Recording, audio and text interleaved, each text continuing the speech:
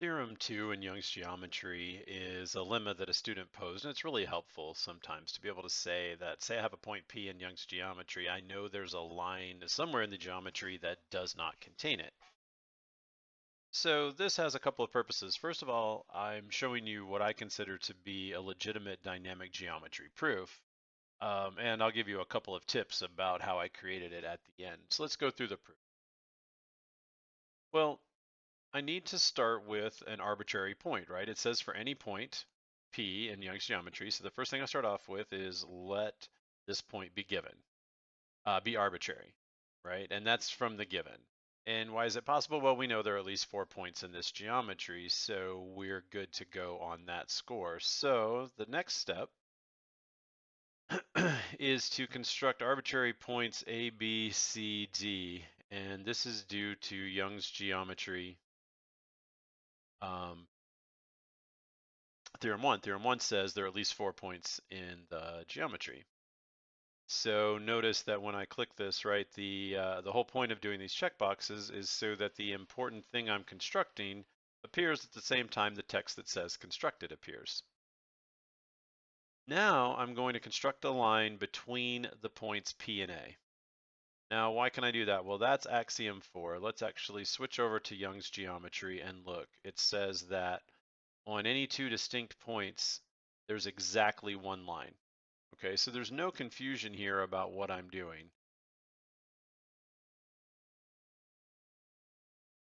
Right, I just decided, hey, pick the point A and pick the point P and put a line between them. Okay. Why are we doing that? Well, we know that there are at most 3 lines, 3 points on any given line. So maybe B could be on here, or maybe C could be on here, but they both can't be on there. All right, so it was important to construct this line just for that purpose, right? So that I have a line to sort of compare against. And so the next step here is, well, hey, either B or C is not in the line PA, right? It's not an element of. So we've got some set theory going on here. And I'll just say this up front, most modern geometric axiomatic systems include set theory basics, so that points are members of sets called lines, and lines are members of sets called planes. And anyway, so, and points are subsets of things like planes. So, or a group of points, right? A set of points could be a subset of a plane. So the set theory notation is intentional, and we're saying that, hey, either one of these 2 elements is actually not in there, right? Why? Well, by Young's geometry axiom 2. So you can do this either way. You can do the parentheses at the end to state your justification. In theorem proving, that's also called a warrant, right? It's the warrant that certifies the statement is true. And I don't mind if I tend to do this a lot, but it's perfectly legitimate to say by Young's geometry axiom 2, this must be true. And then our final step is without loss of generality. Assume that it's B that's not on the line. All right, so I know that B is not in the line AP, so C could be, right? C might be over here, we don't know. But we know that B isn't. And what does axiom 5 say? Well, axiom 5 says that basically is a parallel condition, right? That for any point P not on L, there exists exactly one line on P that doesn't contain any points of L. All right, so let's jump back here and see if we can match this up, right? So I have a line L, and I have a point, and it says P, but I have a point that's not on it, which is this one. So I know that there is some line through B that is parallel to the line PA, exactly one. Okay, so therefore, right, what do I have? I started with P, and I found this line that doesn't contain P, right? How do I know it doesn't contain P? Well, it's parallel to the line L, the line PA, so there's no way. There's no way it could be, it could contain P because it's parallel to a line that P is within. All right, so just a couple quick things here before we're done. So this, let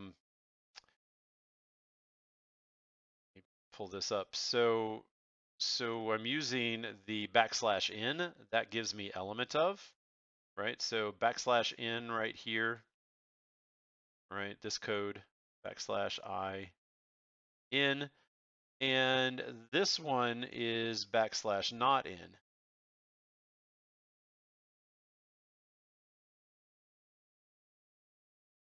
All right, this one I didn't mention in the other video. This one is backslash parallel. I'm not going to spell that out. You just spell out the word. You just do backslash parallel.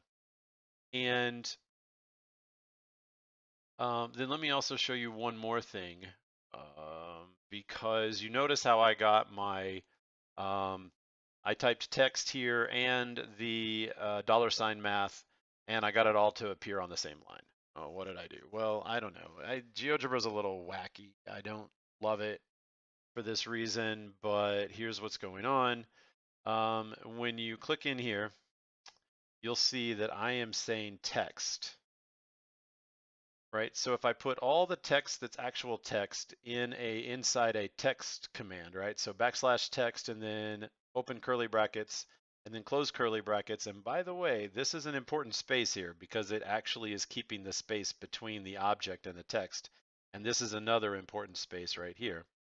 But what I'm doing is I'm using these text areas to type my actual text, and where I'm not inside one of those text blocks, that's going to display as $math. Okay, so it gets a little complicated with something down here. I'll let you take a look at it. It's a bit annoying. I'll show that in just a second, but let me mention this one. So a lot of people use an open square to, instead of QED, to say, hey, my proof is done. And that is just backslash square. I don't even know if I can manage to write the word square with my cursor. But there you go. So that's this symbol right there. So look, this is ugly, right? But you can see that I'm using the text for all of this, right? And then I have the B not in the line segment PA. And then I have text. These are giving me, whoa, that I want to hit cancel because that was getting ready to mess up everything. I accidentally grabbed something and dragged it. So the double backslashes are a hard return. That's gonna force the line to end and start a new line. So you'll see that the YG axiom 5 is the first thing that starts the next line. And then there's another hard return here so that the square is below. And I'll just throw this out. This is a little advanced stuff. Pro tip, you don't need to know this to have really beautiful GeoGebra equations, but I'm using this H space, that's horizontal space, and so that square is moving over 12.5 centimeters. Now, it's not actually 12.5 centimeters, which is like the width of the entire screen almost, but it's scaled somehow, and I just kept adding. I started with like 4, and it was way over to the left, and I just kept adding some horizontal space in there until it looked nice to me. And again, people can do this their own way. It is possible just to create a little square inside a text box and put it over here, because the lines of those text boxes don't show up. Let me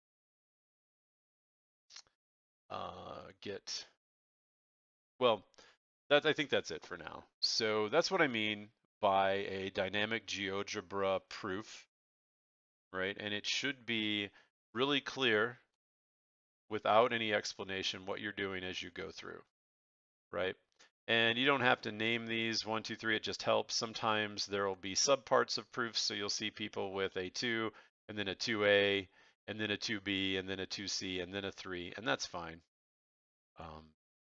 But that's what we mean by dynamic GeoGebra proof, and that's why Young's geometry theorem 2 is true.